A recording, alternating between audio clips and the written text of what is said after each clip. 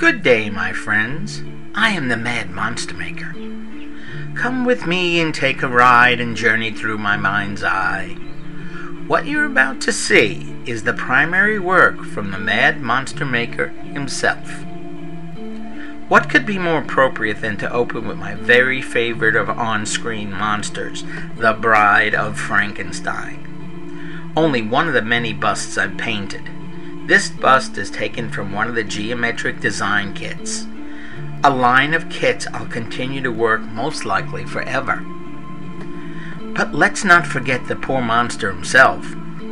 There's nothing like the black and white classics of film. Here is a diorama I created of Frankenstein bursting out of the forest with the policeman's arm in hand, staggering into the cemetery.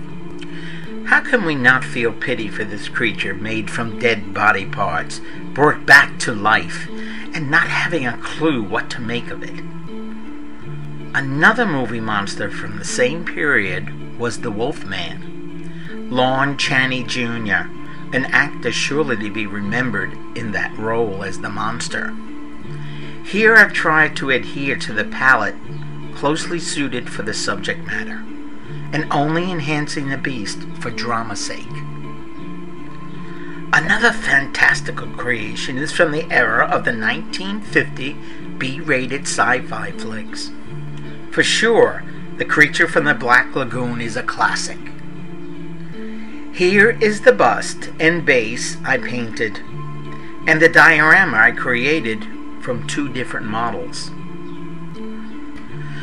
I loved creating the waterfall and the effect of the diorama being above and below the waterline. I really had a blast doing it. Still lingering on those 50s B-rated flicks, I worked a little diorama of the Geo bust, the Metaluna Mutant, using our planet Earth as the base and taking the spaceship from the movie This Island Earth.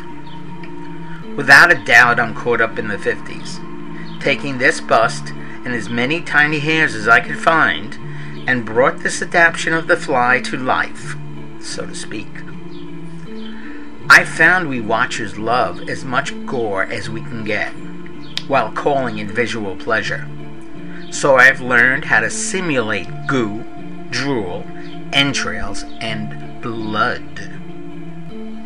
Going further back in time, to an era where film had no sound nor color, I chose to pick other busts that brought great delight to my senses, like Lon Chaney's London After Midnight, Nosferatu the Vampire, Dr. Jekyll's Mr. Hyde, and again, Lon Chaney's masterpiece, The Phantom of the Opera. Each bust was more than a joy to do. Each one let me live out my own journey through horror. Now let's roll our time machine forward to more current creatures of horror, mayhem, and fantasy. One of my very favorite creators of creatures is Mr. Ray Harryhausen, and one of my all-time favorite movies, Jason and the Argonauts. Here I've created a diorama which has been procured by a museum called the Museum of Monsters, Myths, and Legends.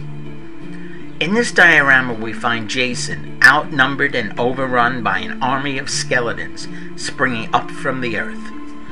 I'm also proud to say that this piece won the Grand Poobah Award at the 2009 Chiller Theater Model Show. I'm really not too much for comics, but I do love the Joker from the Batman series of villains. In this diorama, I've dragged our Joker Man into his own world of chaos and fantasy by creating an Alice in Wonderland of design. I had a great time creating all of the different elements in wood and clay, making the Joker in a box and fireplace in total. After the piece was complete, I found myself in a bit of a dilemma, for the scale of the Joker was larger than the diorama's set design. Oops. No matter. Being the creative sort that I am, I decided to write a story incorporating my mistake as a plus. Just another reason to write another tale. I'm always looking for another form of stimuli to create. Evil, horror, and mayhem. It's all part of the game for this creature. The devil has been around way too long for me to count.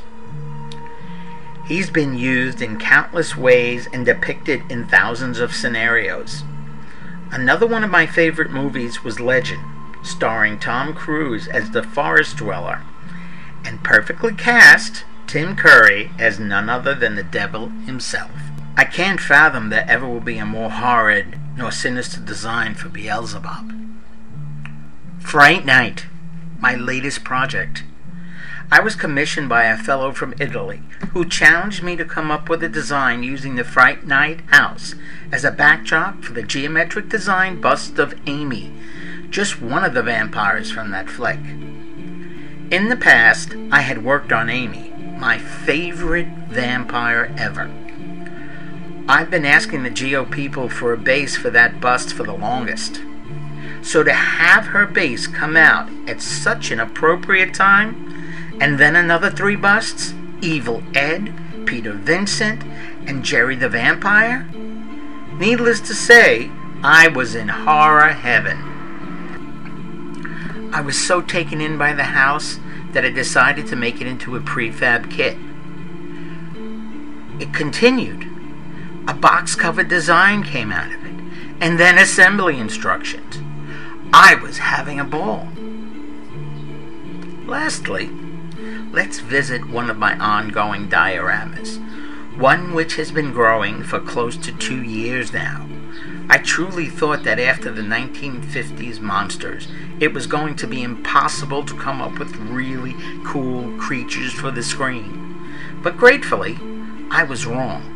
The Alien and the Predator put so many rubber-faced monsters to shame. Look at me.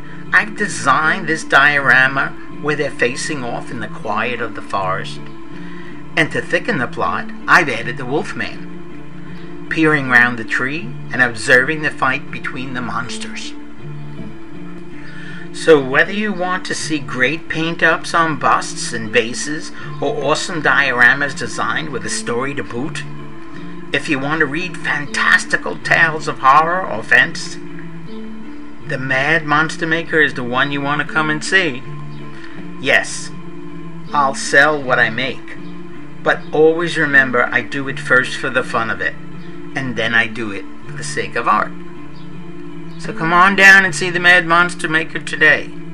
Thanks for watching, everyone, and enjoy everything you do. I do.